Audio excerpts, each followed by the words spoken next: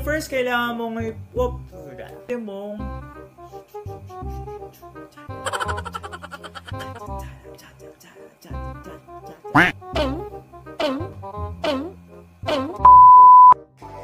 Hello guys, what is up? It's me again, Denver, and welcome to my channel. For today, titingnan natin yung YouTube Studio kung ano yung mga features na pwede niyang maitulong sa atin para mapaboost ang ating views, recommendation ng vlog or video sa atin ni YouTube. Let's go! Drop it!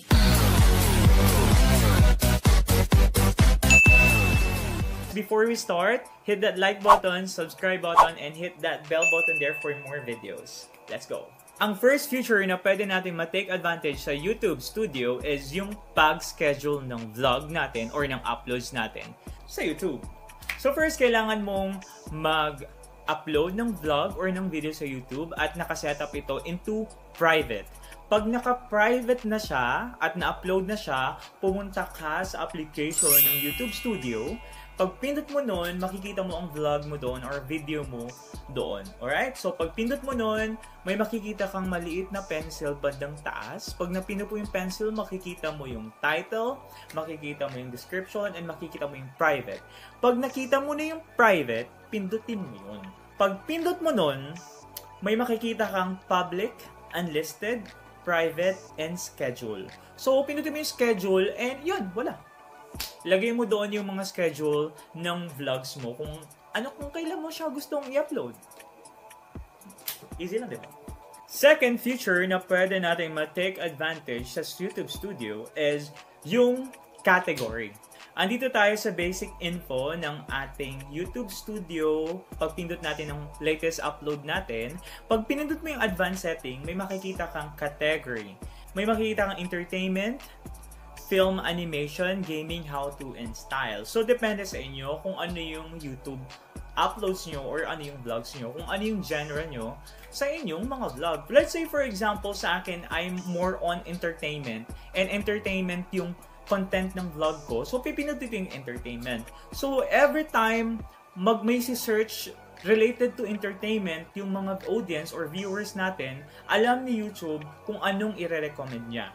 That's the second feature na pwede nating ma-take advantage sa YouTube Studio application. Pangatlong feature na pwede nating ma-take advantage sa YouTube Studio application is yung doon sa basic info. Sa basic info, pag pindot mo sa vlog mo, doon ka sa basic info, isuscroll mo siya. Pag scroll mo talaga sa baba, yung makikita kang ad tags. Yun.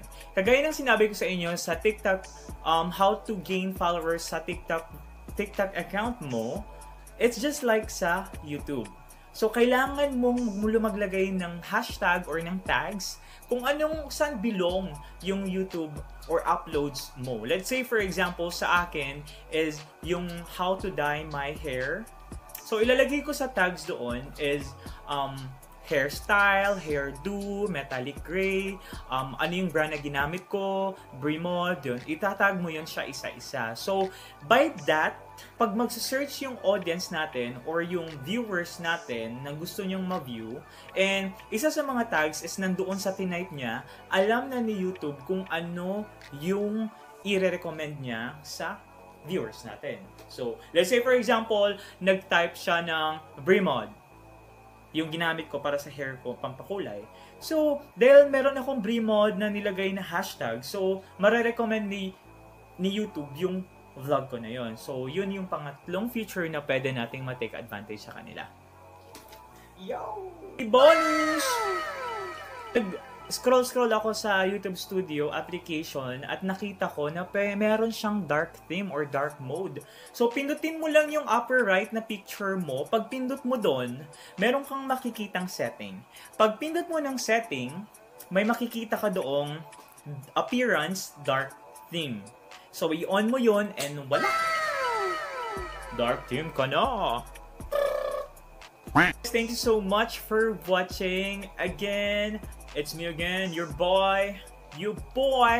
Don't forget to like, subscribe, and hit the bell button there for more videos. Again, guys,